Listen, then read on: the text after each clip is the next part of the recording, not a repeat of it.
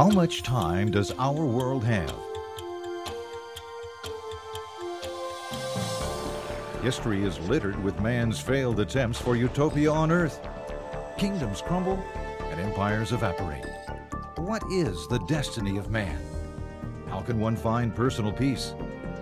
Can we know the future? Yes, we can. Throughout the Scriptures, God has sent messages of hope to help us recognize our place in time and prepare for the future. Join us now as Amazing Facts presents Millennium of Prophecy with Doug Batchelor.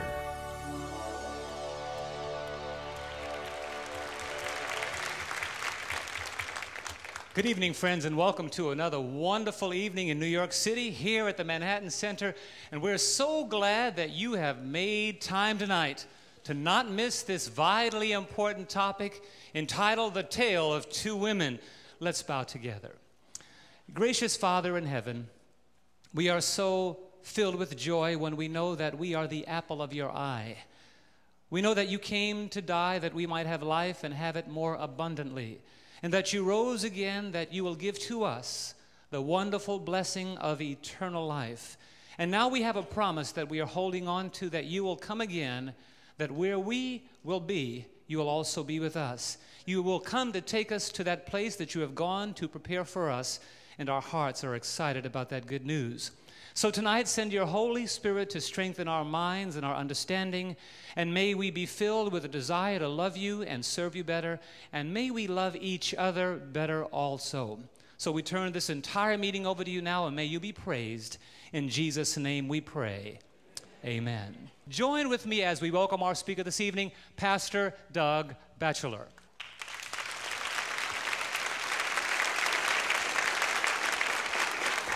Good evening. Welcome, those of you who are watching, to the Millennium of Prophecy program, and I want to welcome our friends who are here in New York City who have been studying God's Word with us. Well, we're building up steam now as we are making our way into some of the crucial prophecies of Daniel and Revelation. I'd like to bring Mrs. Batchelor out. We'll see if we can touch on a handful of Bible questions before our question time is up. We have some special music tonight, and I think you're going to enjoy the program. All right, are you ready for our Let's see how much we can cover. All right. Can Satan read our thoughts? No, not any better than you can read mine. Well, I do pretty good sometimes. What I mean by that is, the Bible says... And so does Satan, doesn't he? That's knows right. by What our the devil behaviors. can do is he can do, and his demons can do some calculated guessing. The devil can put things in your mind. How many of you know that? Yes. But all he can do is look at your body language and expression to see if he's getting through. The Bible tells us God and God only knows the thoughts of men's hearts. And I believe that's 1 Kings chapter 8. I think it's 39. It's the dedication prayer of Solomon. You can look that up. But only God has the ability to look in people's hearts. Did Jesus know how to read the minds of people? Could he tell what they were thinking? You read how many times in the gospel it says Christ knew what they were thinking. He knew what was in man, John tells us. And so he is God the Son. Did you cover that? Go ahead, yeah. You did? No, I didn't. Okay. Let's ask that. Does God the Father come with Jesus at the second coming? Several people have seen the slides we show of the second coming of Jesus. And remember, I told you, give us a little slack on the slides. They're artist conceptions. And they say, isn't God the Father coming with Jesus? We always see just Jesus. Yes, he is. You remember when Christ, being tried by Caiaphas, he said, I adjure thee by the living God, you tell us if you are the Christ. And Jesus said to him, hereafter thou shalt see the Son of Man coming on the right hand of power. Well, what do you think that source of power and glory is on the right hand? Christ will sit at the right hand of the Father when he comes. It's a position of approval. So yes, God the Father and the Son are coming together, and the Spirit, no doubt, but the Spirit's everywhere. So yes, the Father is coming. Is interracial marriage wrong? It might be. Listen. The Bible says God hath made all nations of one blood. That means we're all related, okay? We're all family. One time in the Old Testament, Miriam and Aaron gave Moses a hard time because he had married an Ethiopian. And the Lord cursed Aaron and Miriam for doing that. So he was blessing the marriage of Moses. Now, when I said it might be, when you marry anybody, the Bible says, do not be unequally yoked. Unequally yoked does not always necessarily mean race. It might mean culture. I know, for instance, where we're from in Northern California, we pastor a multi-ethnic church, and in Northern California and San Francisco, every stripe and type of humanity is represented, and people don't even blink at interracial marriages. You go to South Africa, you may have a problem. And you need to calculate the culture you're in, because you may have children in that relationship, and it can make things very difficult for them. So you need to just go into it with your eyes open, recognize the society you're in and what the reactions might be. But biblically, there's no command not to marry somebody out of a different race. You're not to marry someone of a different faith. Amen? You should not be yoked with someone who believes differently. How long were Adam and Eve in the garden before they sinned? People want to know, how long did Adam and Eve enjoy their honeymoon in paradise before the devil showed up and messed things up? The Bible is not specific. We can calculate it was not very long, obviously less than a year, probably a few months. The reason I say that is because one of the last things the Lord told Adam and Eve was to be fruitful and multiply. They had not yet multiplied. They hadn't had any children yet. So it probably was not very long, less than a year, maybe more than a few weeks, but they didn't get to enjoy paradise very long. What does it mean when it says that the worm dieth not? You remember where Jesus said, better to be cast into, or better to go into heaven, missing an eye, a hand, or a foot. You realize these are metaphors. Nobody in heaven is going to be missing an eye, a hand, or a foot. But he said, better to go into heaven missing one of your members than to be cast into Gehenna whole, where the worm does not die and the fire is not quenched. There was a valley of Hinnom outside of Jerusalem. It was a steep, rocky valley. It wasn't suitable for farming or building. It was the dump. And they tossed their garbage in there and the carcasses of unclean animals that were not for sacrifice in there. It was full of worms. They tried to burn it every now and then to keep the gas and the stench down. And that's what Christ said. The fire that is not quenched and the worm that does not die. Nobody ever put the fire out in Gehenna. They wanted it to burn. See what I'm saying? And so it's a description of where the lost go. It's a dump. And it's not saying that there's going to be worms forever and ever in the new earth.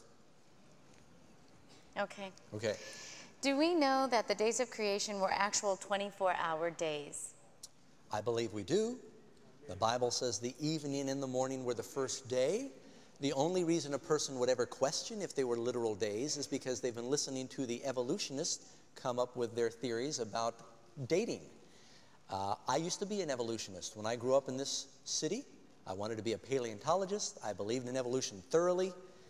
After I got away from this environment and I was living up in the mountains, I was surrounded by the things God made. I saw evidence of a catastrophic flood in the mountains where I lived. In New Mexico, 7,000 feet above sea level, there were seashells everywhere. And I thought, you know, I wonder if maybe the dating methods are flawed. I studied into the carbon-14 radioisotope dating they use. That's the foundation for all evolution. Are you aware of that? The dating is the foundation for the whole thing. It is so unreliable. Look up the dating method in your encyclopedia, and you know the one thing they all agree on is it's not dependable. Now, the Bible tells us God made the vegetation on the third day. If it was something more than a 24-hour day, he doesn't make the sun, moon, and stars until the fourth day. The vegetation wouldn't have lasted 1,000 years without the sun, moon, and stars, right? So obviously they were literal 24-hour days. The text, if you read it as it's written, there's no reason to question that. All right, for our last question. And my God's big enough to make the whole world in one day. Amen. I mean, so 6 days is nothing for him. He took his time. All right. If God rejects those that break his commandments, why does he still work in the lives of those Christians that worship and keep Sabbath on Sunday? Well, you know, the Lord is good. The Bible says he's long-suffering to us. We're not willing that any should perish. Jesus said that God sends the rain on the just and the unjust. He's a God of love. And if the Lord was to strike us with lightning each time we disobeyed, we'd all be burnt right now. Am I right? Amen. So you being here right now is evidence of God's patience and love and blessing. But because you go to church on Wednesday for prayer meeting or Sunday or Sabbath, and you get a blessing, is not evidence that you're supposed to keep a certain day. You keep the day because God commands it. Amen? Would you like to hear an amazing fact? The man's name was Mihilo Totolos. He was a monk who died in 1938. He lived in a monastery on top of Mount Athos in Greece. He lived to the age of 82. And in his entire life, he never saw the form or heard the voice of a woman. He was part of a monastic order that did not admit any women to the monastery, and for 900 years they'd maintained that creed. And Mihailo never once saw a woman. They didn't even have female animals allowed inside the walls of the monastery. Now, the Bible says it's not good for a man to be alone. Of course, the Bible also says that if a man marries the wrong woman, it's better to live in a leaky attic than to be married with a contentious wife. You've heard that one too.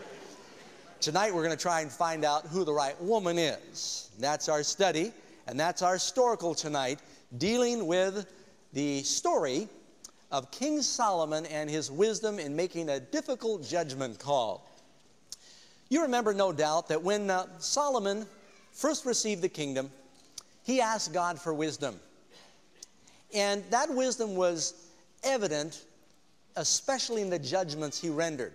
There was one specifically difficult case of two women who lived together in a home. They both had baby boys about the same time. And while the children were infants, one of the ladies during the night accidentally smothered her child. She woke up and saw the still cold form of the baby, and after she recovered from her shock, she noticed that her companion's little baby was still cooing and alive, and she felt so guilty for her neglect. She gently went over and took the living baby and replaced it with the cold form of the dead baby.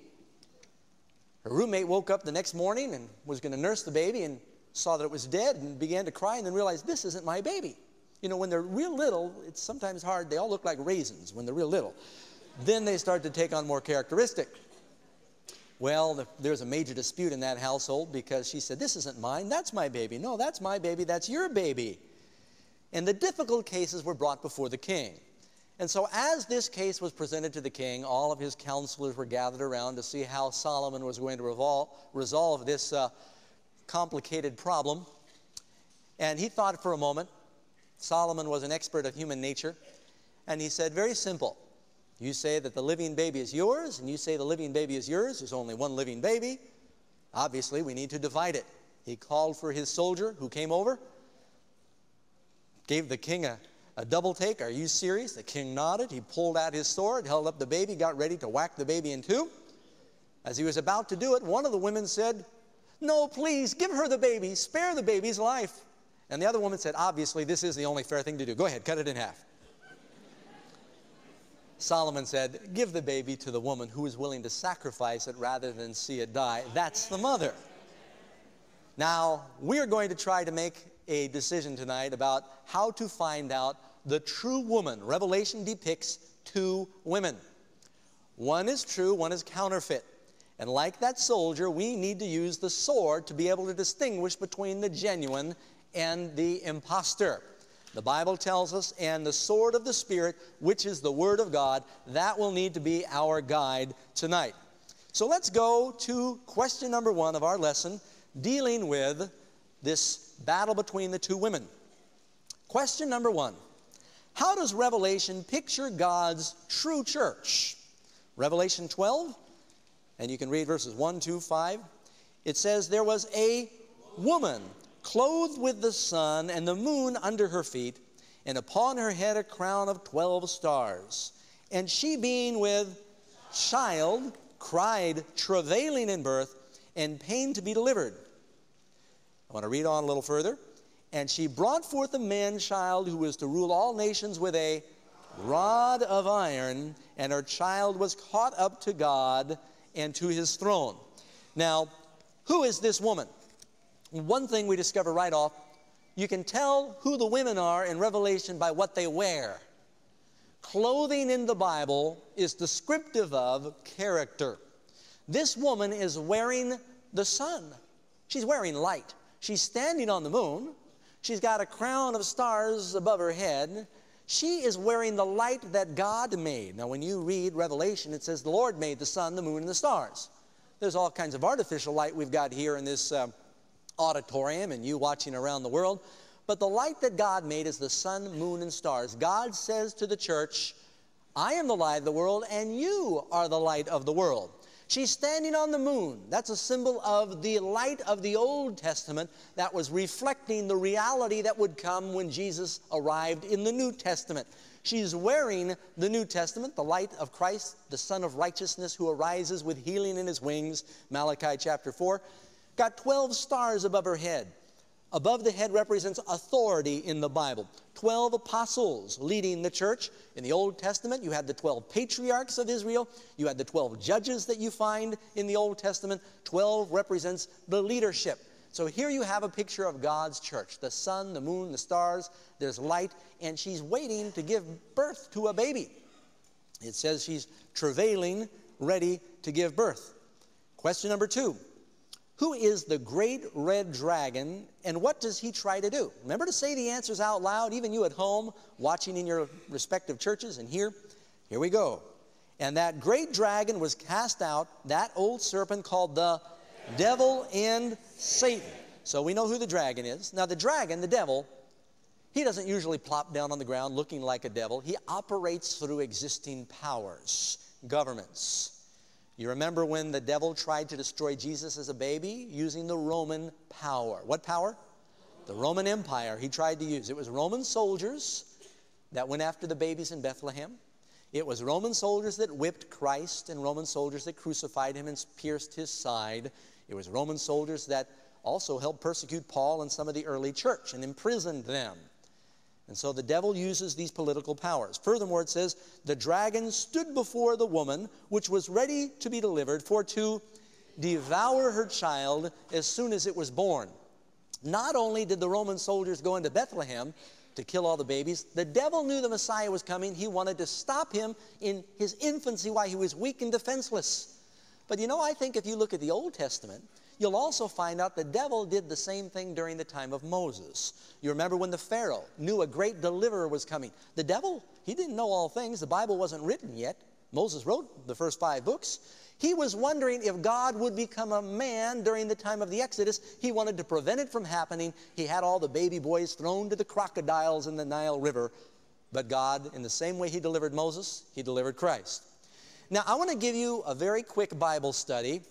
This is not in your lesson, but I think you'll find it beneficial. It will help you understand a theme that goes from Genesis all the way to Revelation. There are 7 miracle baby boys born in the Bible. Abraham's wife Sarah was barren. As a result of a miracle, she gave birth 90 years old to Isaac. Then Abraham's son Isaac married Rebekah. Rebekah was barren. Do you remember that? He prayed for her and she gave birth to twins. Be careful what you pray for. And she had Jacob and Esau. Then Jacob's wife Rachel was barren.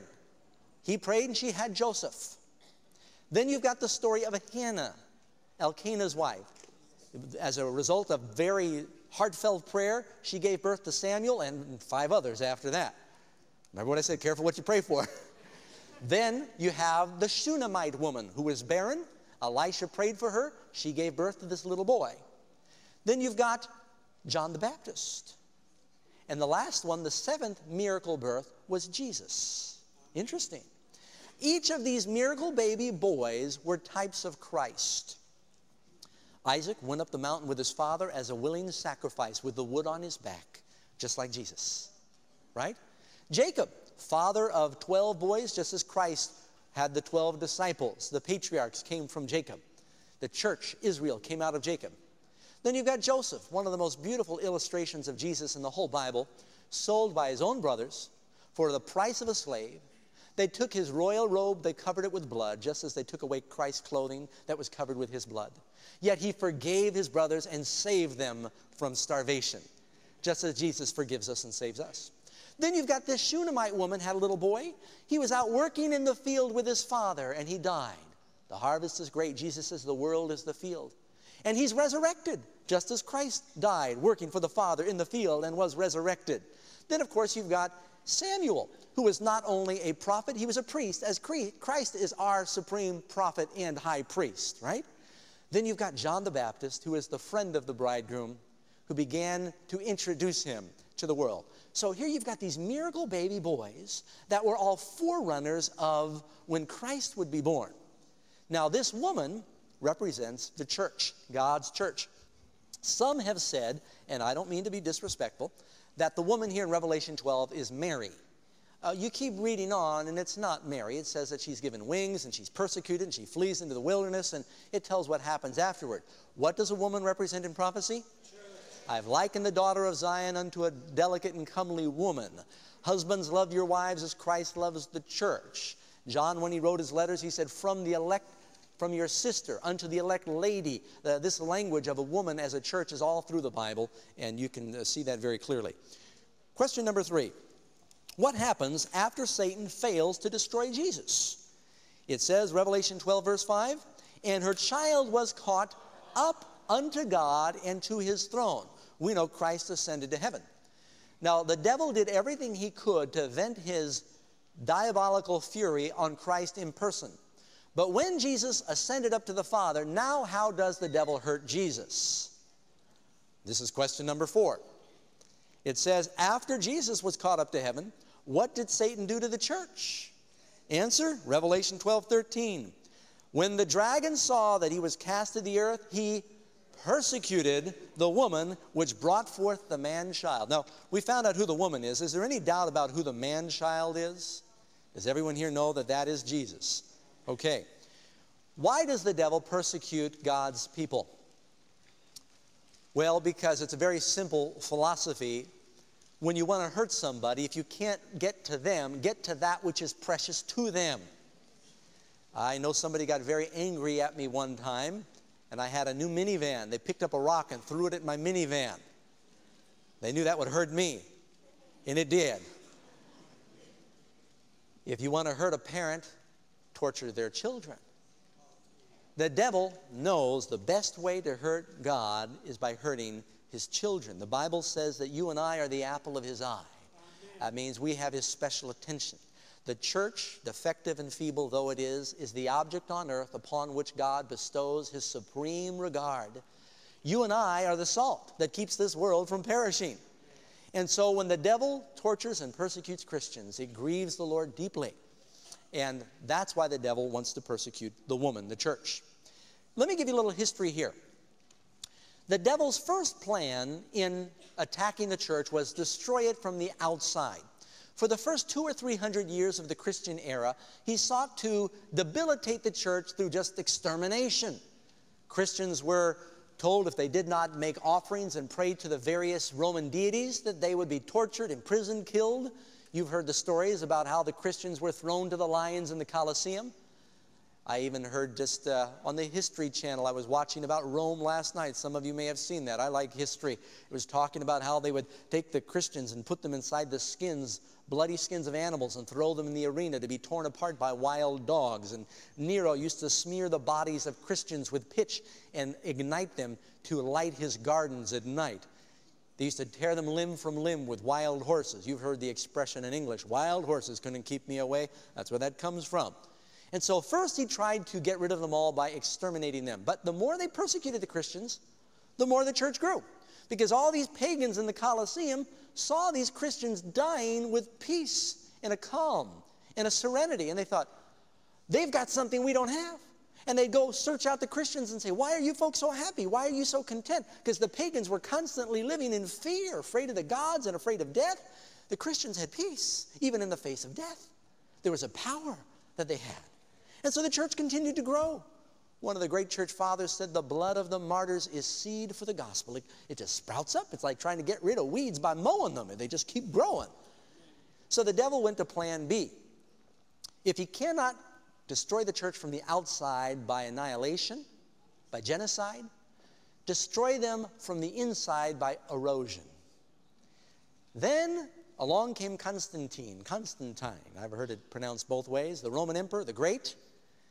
And he legalized Christianity because he needed the support of the spreading Christian church to weld the empire together. There was a civil war during his days. It was a political move.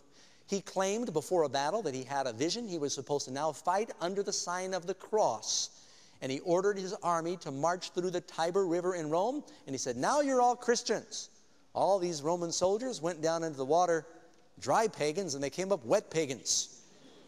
And they brought all this paganism into the church.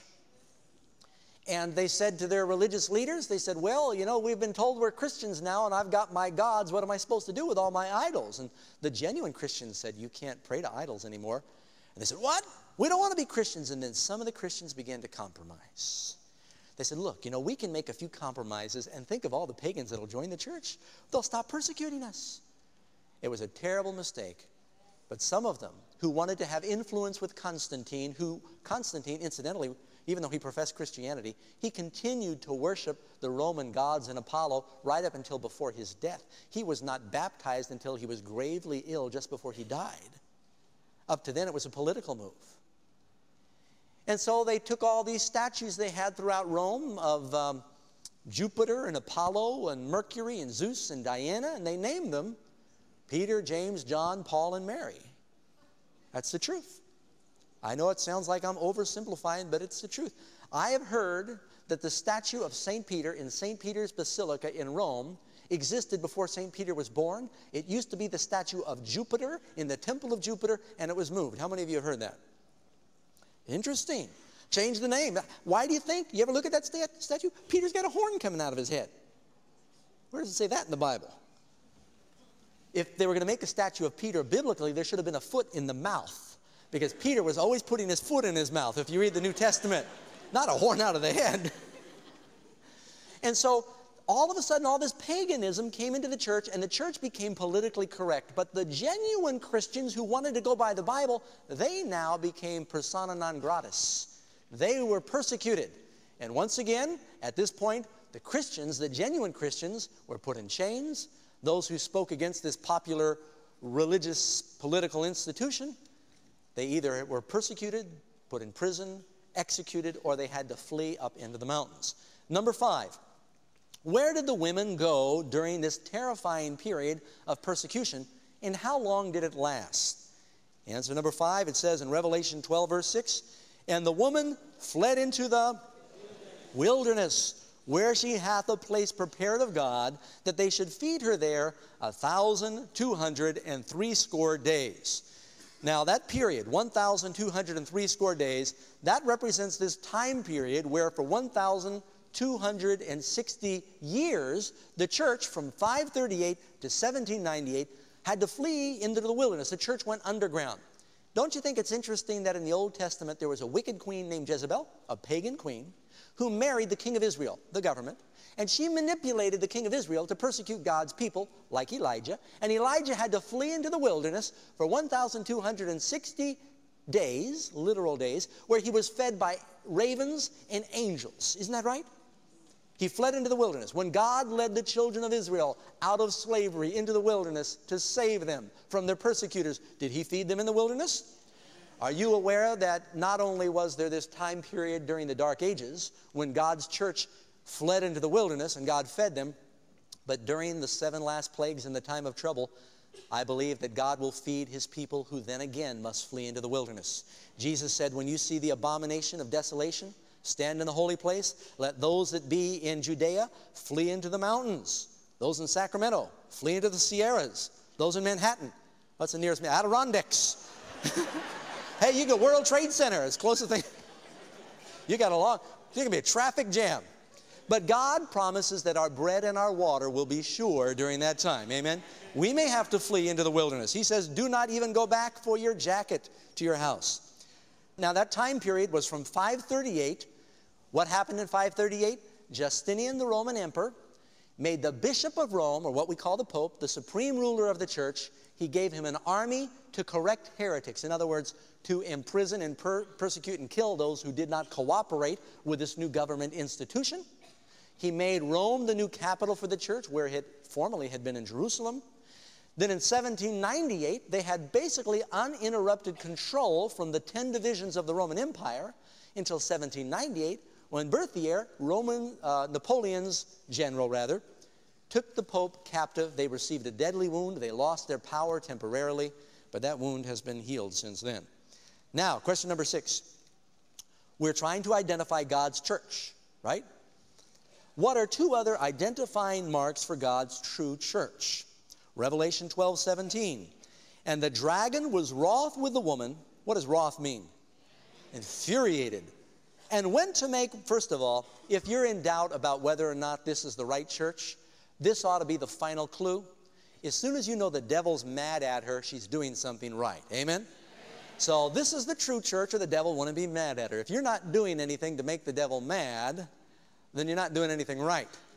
The Bible says all that live godly will suffer persecution. We've received some reports from some of our sites in Africa. The groups who are hearing these messages, did you know that some of the pastors have been imprisoned since we started this series because of what they're presenting to the people? Persecution already, right now, around the world, because of preaching the message.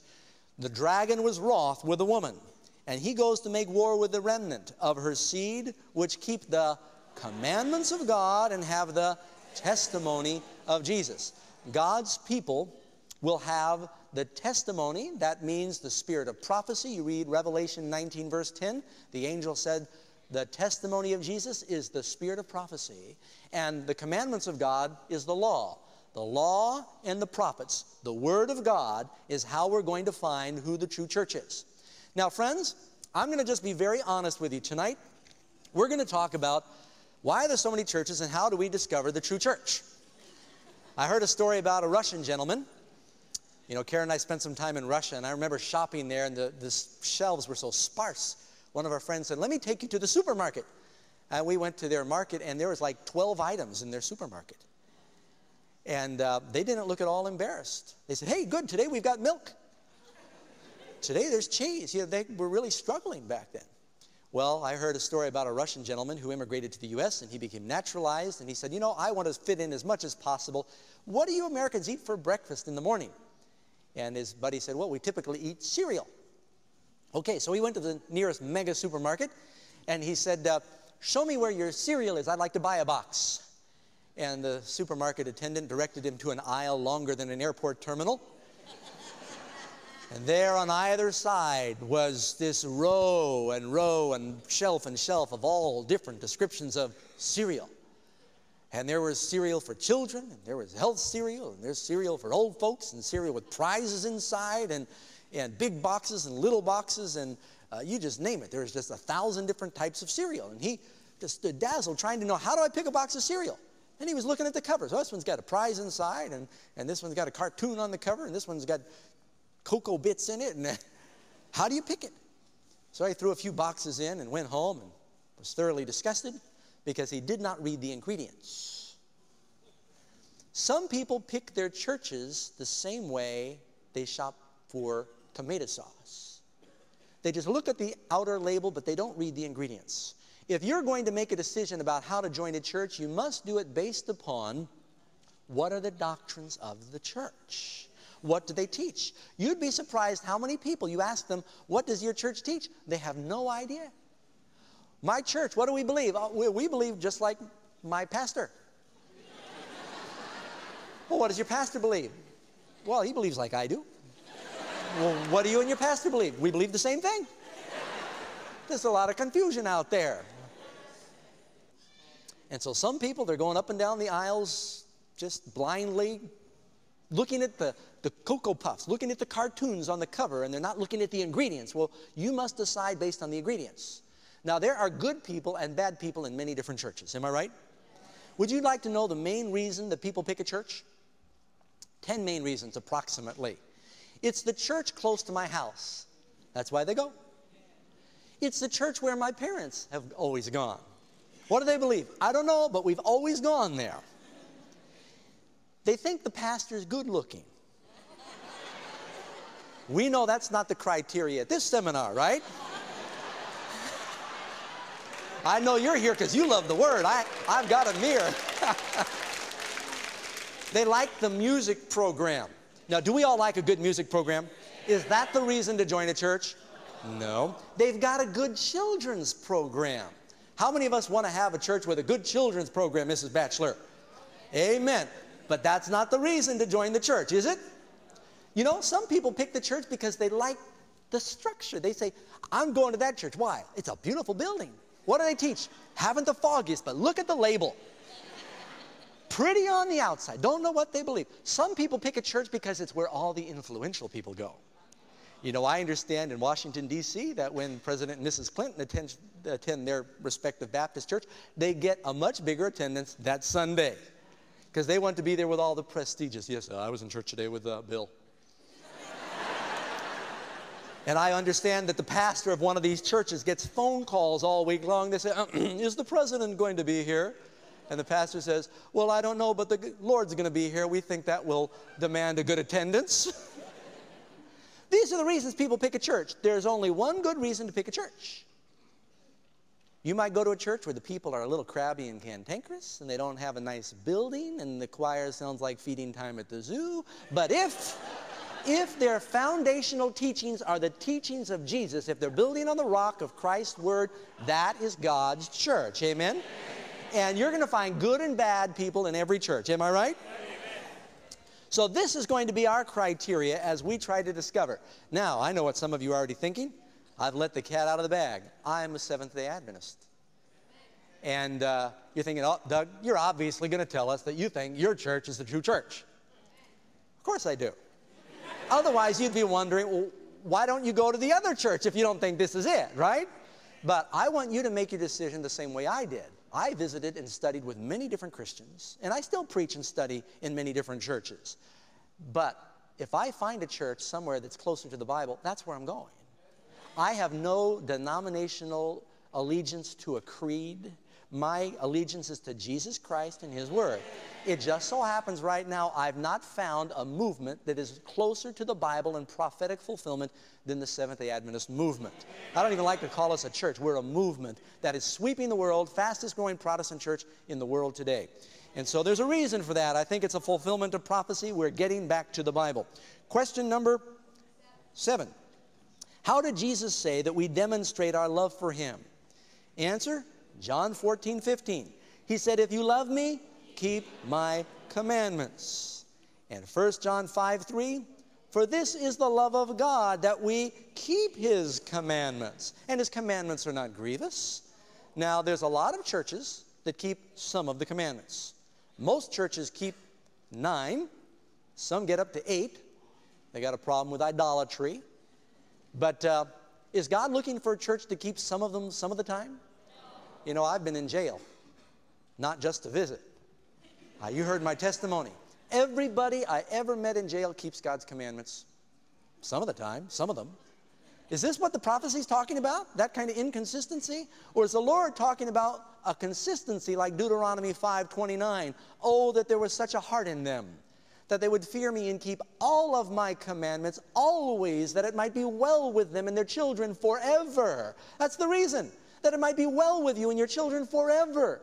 All of them, always. A consistency in wanting to obey. That doesn't mean Christians in the true church don't sin, but they will at least admit their goal is to keep all of God's word and to obey Him. Amen? Number 8. I did that one. Didn't I do that, 1 John 5:3? Yes, I did. Number 8. Okay, it's okay. You keep an eye on me, dear. I do miss some questions, and she's trying to make sure. Number 8. What 3 angelic messages will God's end-time church be preaching? Now, when you read in Revelation 14, these 3 angels fly in the midst of heaven with a loud voice proclaiming these prominent messages just before Jesus comes. And in Revelation 14, after these 3 messages are given, it says, here on one hand, we have those who keep the commandments of God and the faith of Jesus. And then you've got here those who have the mark of the beast. You know why this message is important? Everybody here, everybody watching, in the near future, you are going to be married to one of those 2 women.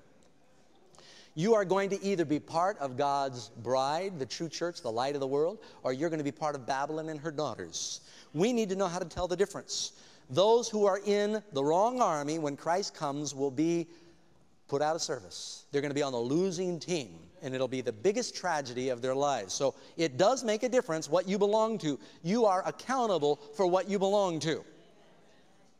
Number 8. All right, I already read the question, didn't I? Revelation 14:7. The first message is A, fear God and give glory to Him, for the hour of His judgment is come. Now it says that the hour of the judgment is come. We've learned we are living in the final, or the the final days of the world's history, the first phase of the judgment that takes place before Christ returns. The second part of that is talking about, and worship him that made heaven and earth and sea and the fountains of waters. We've learned as we studied Revelation, the issue revolves around who you worship. Remember, Cain and Abel claimed to worship the same God. One did it according to God's dictates, according to God's command. One did his own thing. One killed the other. That's what's going to happen in the last days. We're going to either go by the Word of God and do it biblically, or we'll do what's politically correct but unbiblical, and the wicked will persecute the righteous.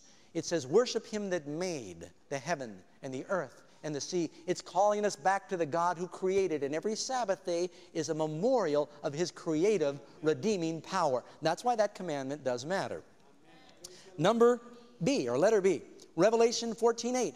And there followed another angel saying, Babylon is fallen, that great city, because she made all nations drink the wine of the wrath of her fornication. Now, what is that wine of Babylon? You know, Christ gave a cup of wine, grape juice, unfermented, to the disciples to seal the new covenant. Doesn't say they got drunk.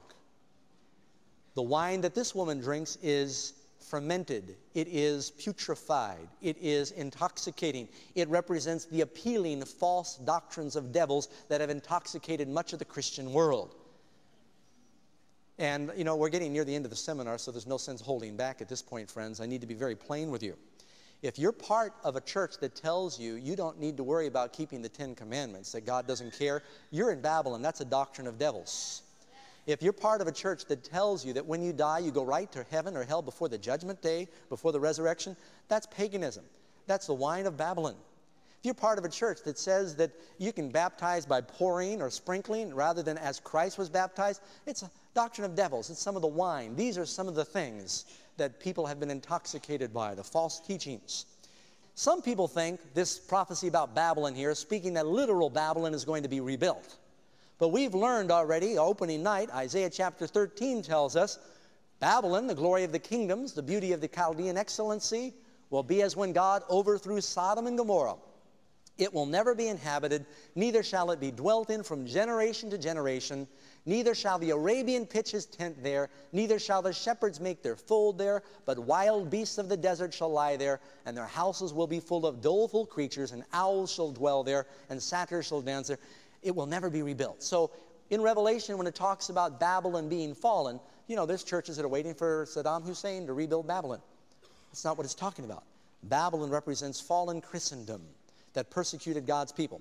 Third angel says, answer C, followed them saying with a loud voice, if any man worship the beast and his image, we're giving part 3 on this message tomorrow night, or receive his mark in his forehead or in his hand, the same will drink the wine of the wrath of God that is poured out without mixture into the cup of his indignation. The most fearful curse in the Bible is pronounced on those who worship the beast and receive the mark of the beast. That's why we need to know that we are in the right fellowship. Number 9, to whom will God's church preach these messages? Something else we'll learn about God's church. Having the everlasting gospel to preach to them that dwell on the earth, and to every nation and kindred and tongue and people. Never in the history of the world have the doors for the gospel been opened wider than they are right now. You know, when we went to India, pastors there were recommending we rent a hall that might seat 300 or 500 people. And Amazing Facts went in and we said, let's get something that seats at least 1,000. We got a hall that seats 1,600. And you could see that it was packed and they were sitting in the aisles. India has been one of the most difficult places in the world to preach the gospel. All of a sudden their hearts are open. They're hungering. They're tired. This openness is all over the world. And now with the satellites and the television and the radio and the printed page and cassette tapes, the gospel of the kingdom is going to the whole world. God's church is going to be a universal movement. It's not going to be just a local congregation. It's going to be an organization that is going to the world with structure. All right, question number 10. What specifications has God given in his word to help us positively identify his end-time church? All right, we're going to narrow it down. We used some evidence when we tried to identify the beasts of Revelation 13. Now we're going to find out a little more about how do you identify God's church? First of all, answer A, it appears and does its visible work after it emerges from the wilderness. This is speaking of the remnant church, the last day church. Now, in 1798 is when the beast received a deadly wound. America's Constitution was signed in 1776, but you may not know that we were not recognized as an independent nation until 1798 because we hadn't really shaken off the British. Battles were still raging, but they became independent, recognized as a sovereign nation in 1798. So the church is going to spring out of North America, this new life. You notice it says this second beast comes up out of the earth. It's not a densely populated area. Our Pilgrim Fathers principally came fleeing religious persecution. They were not trappers and pioneers, as we like to think. Some of them came later. The first ones who landed on the shore were devout religious people who are looking for a place to practice the Scriptures. Second evidence, answer B, the church will teach the same truths the apostles taught, and all of its teachings will agree with the Bible. When Christ ascended to heaven, he had trained his church for 3.5 years. He had poured out his Holy Spirit. He had a united body of believers that were biblical and clear. When he comes back again, he will have a similar body. Do you think the Lord is coming back and he says, well, yeah, I realize that you're all scattered. I sort of failed, didn't I? I wanted you to be one. Christ's prayer in John 17 was that the church would be one. He said, all men will know you're my disciples by your love for one another. And the unity, is the unity to be based on just a mushy feeling, or unity in the Word, in the truth, in Christ? We're to be united in our faith, not just united in hugging each other. Some people think, let's put aside doctrine and just love each other.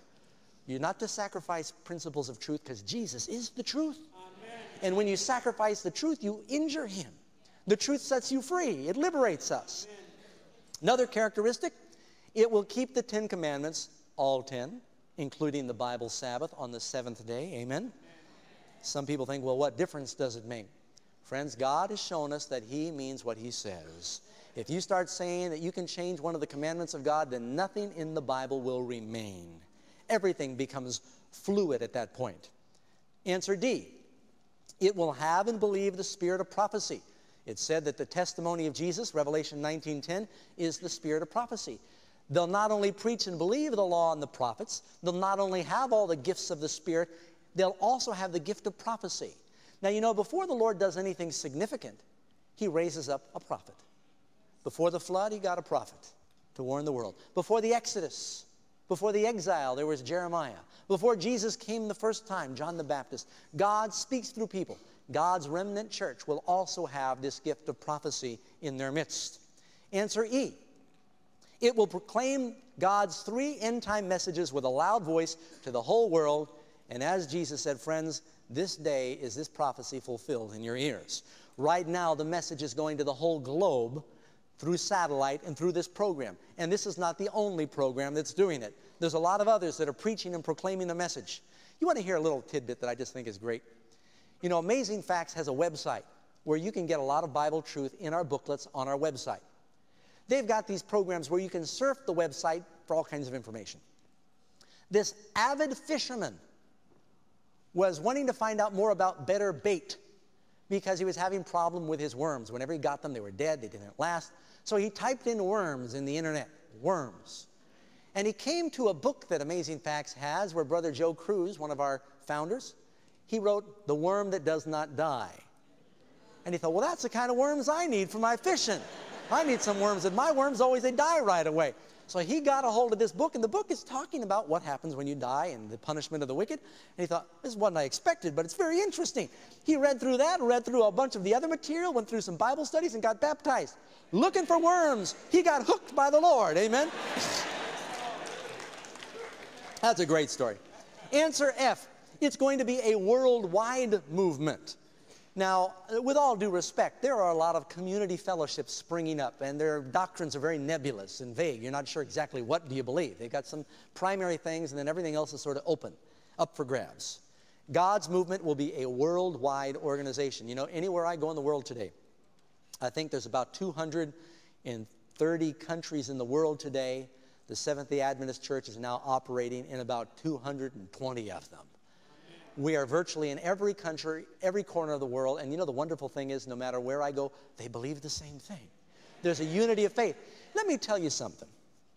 One of the things that convinced me about the Seventh-day Adventist Church, I was up in the cave, visiting many different churches on Sunday when I began to study the things I'm sharing with you in the seminar. I said, Lord, I want you to show me the truth. I can't trust pastors. They're going to all do what I'm doing. They're going to say, join my church. I said, Lord, I want you to show me through the Bible. And that's the right answer. That's the right question. So I was praying, and I discovered the Sabbath truth and all these things I'm sharing with you.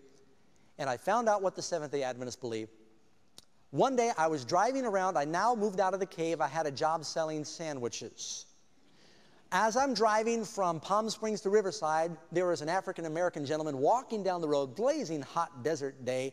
He's got a brown paper bag, and I stopped picking him up. He hopped in. He goes, praise the Lord. I said, oh, are you a Christian? He said, yeah. I said, so am I. He said, praise the Lord.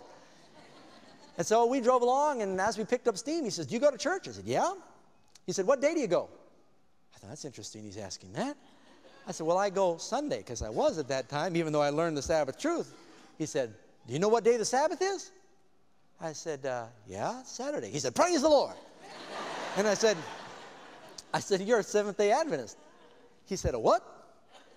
I said, Seventh-day Adventist. No, I haven't heard of him. Sorry, can't help you. He and I began to study.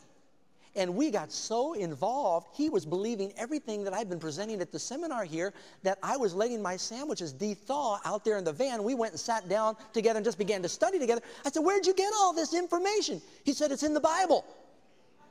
The Lord impressed me with something that day I never forgot, is that if you study your Bible, you'll come to these conclusions. It's in the Bible, friends. All right, so it's a worldwide movement. Answer G.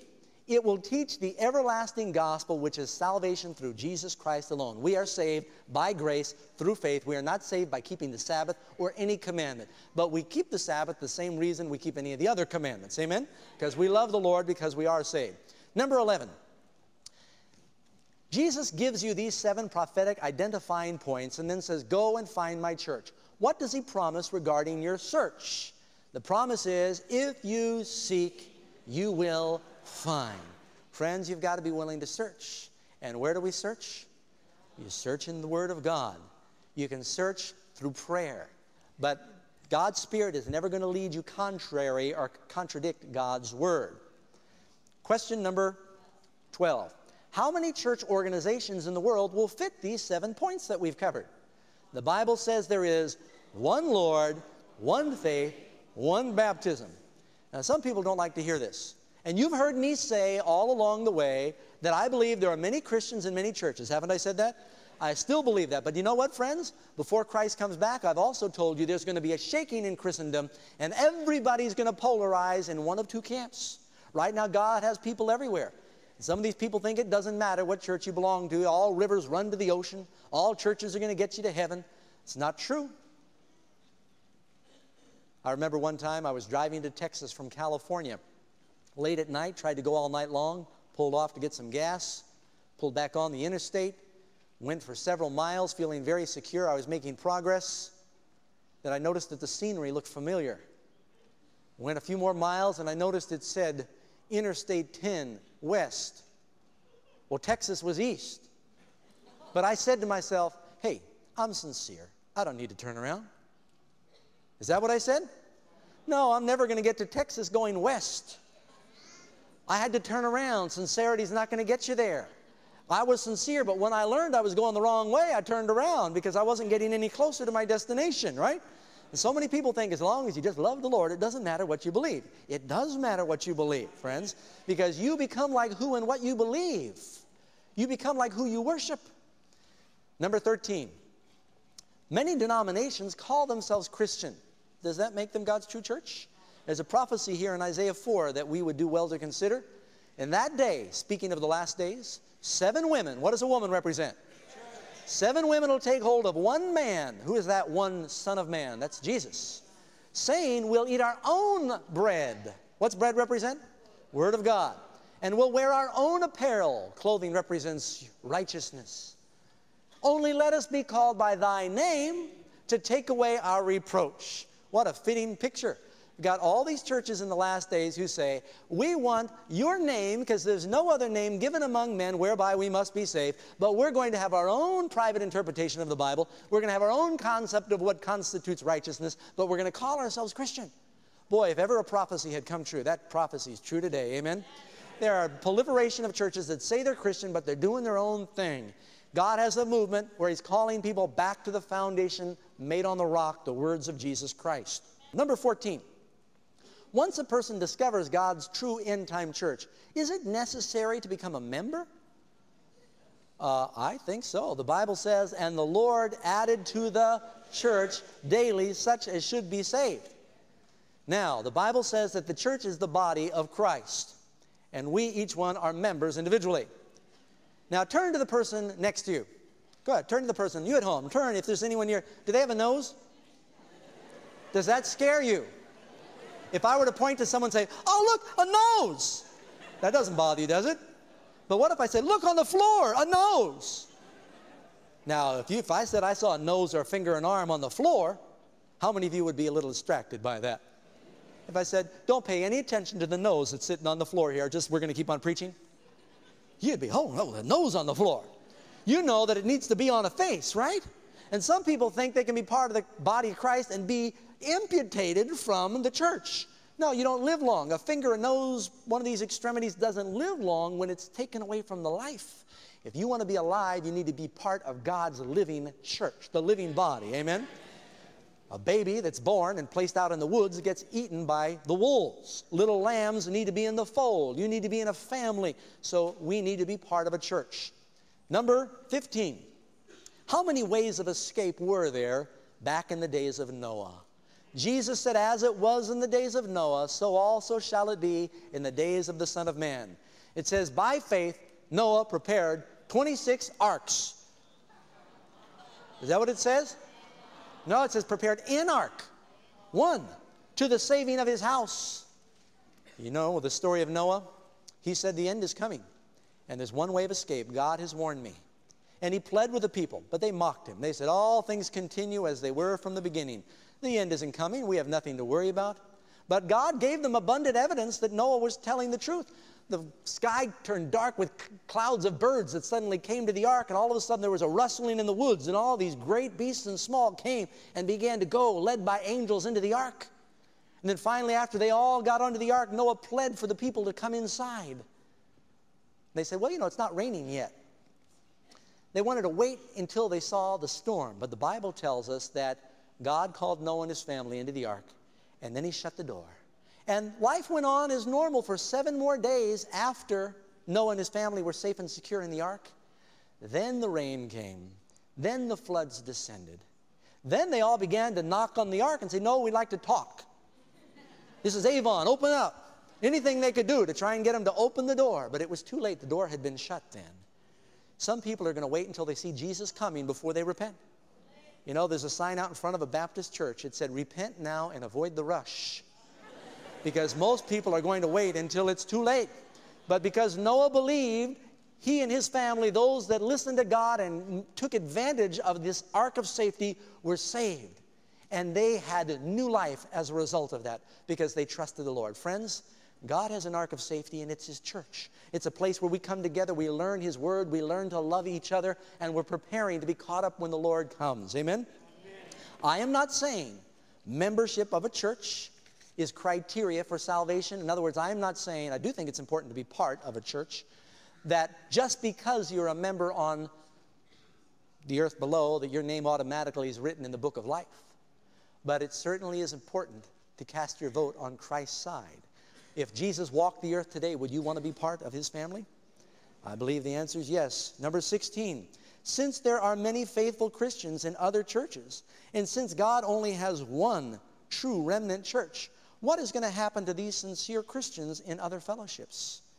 John 10, verse 16, other sheep I have, which are not of this fold, them also I must bring, and they will hear my voice. And there shall be 72, 530. No. One fold. You see what's going to happen when Christ comes back, friends? There's going to be one woman, one true fold, one shepherd, Revelation 18, verse 2 and verse 4.